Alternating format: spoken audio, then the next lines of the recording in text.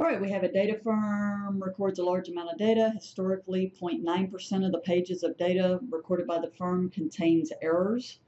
200 pages are randomly selected. We're going to show that you can approximate the binomial with the Poisson. So we need to do both so we can compare them. All right, and so I know for the binomial distribution, I need two values that I'm going to plug into the Excel formula, which is my number of trials, 200, and my probability of success, which is the probability we would get an error, which is 0.9%, and I'm going to put that in decimal. All right, so my Poisson, all I need is the mean, which is lambda, which is the same as n times p. All right, so that's all I need is this one variable, so equals n times p, or I should say this parameter. All right, so I have everything I need. I look through here and I see that I want 6 or more than 10, none, fewer than 5. So 10 looks to be my biggest number. The reason I'm looking at this is I really don't want to go all the way down to 200. You could, because it's easy in Excel, right? But I don't want to. I'm too lazy. So I understand complements that if I have more than 10 is going to be the same thing as by the complement as 1 minus 10 or less.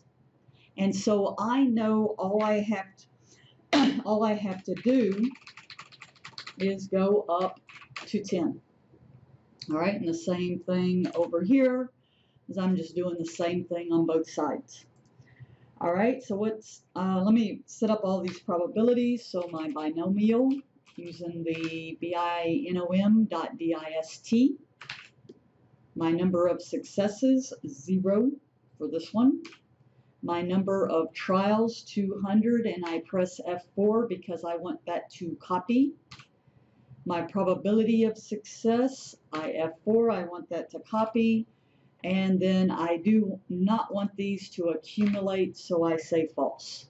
So when I hit enter, this would just flat out be the probability none, which in fact is that question there. And so I press enter, and there's my answer. I take this formula and I copy it straight down. All right, so then, and we talked about in the other video, if you don't like the scientific notation, you can right click, format cells, tell it to be a number, and just give it enough decimal places so you actually see the number there. All right, and so over here I'm going to do the Poisson, if I can spell it. So the Poisson distribution, the arguments that it needs in here are the x, so the number of successes, the mean, which we calculated right there, and then once again, I do not want this to accumulate. I just want that one value. I press enter, and as we can see, they're pretty close to the same values. I drag this down, and once again, I can do the same thing here.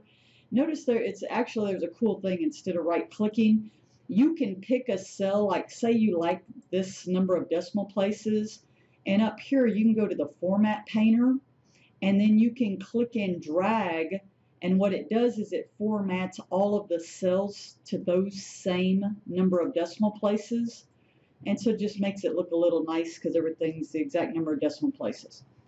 All right, so what's the probability that my number of successes is 6 or more? So that would be 6 or more.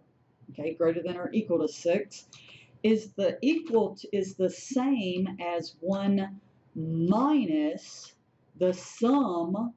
So adding all these probabilities of 1 minus the probability x is less than 6.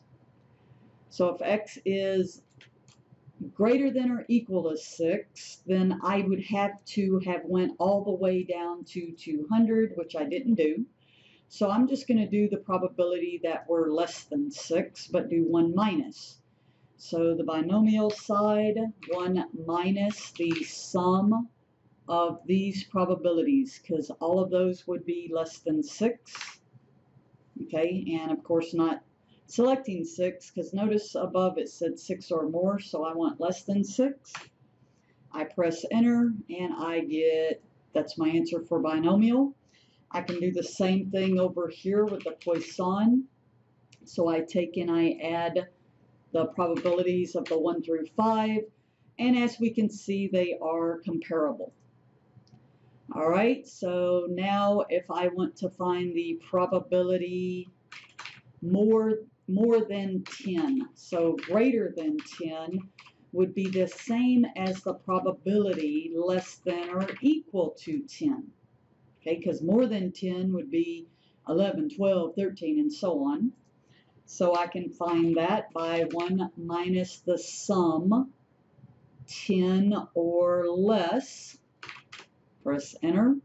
And here you should never put 0 for a probability. Never. There is a number there. So what you want to do is you want to increase that decimal until you at least see one number there. Okay, so that's the binomial. I'm going to do the same thing over here for the Poisson. So 10 or less, 1 minus. Same thing, I'm going to use my little format painter and it'll even highlight it for me. So these values actually ended up being the same. If you wanted to start to see differences, again, increase your decimal a little bit. All right, the probability that none of the pages, well, that's this one and this one. So that would be the probability none. And then the probability fewer than 5. So the probability fewer than 5 would be less than 5. And this is just a straight sum of the probabilities less than 5. So fewer than 5 would be 0 through 4. And then the same thing over here. We would sum 0 through 4. And again, the whole point of this exercise is to see when you have a very small probability and a large sample size that you can use the Poisson to approximate the binomial.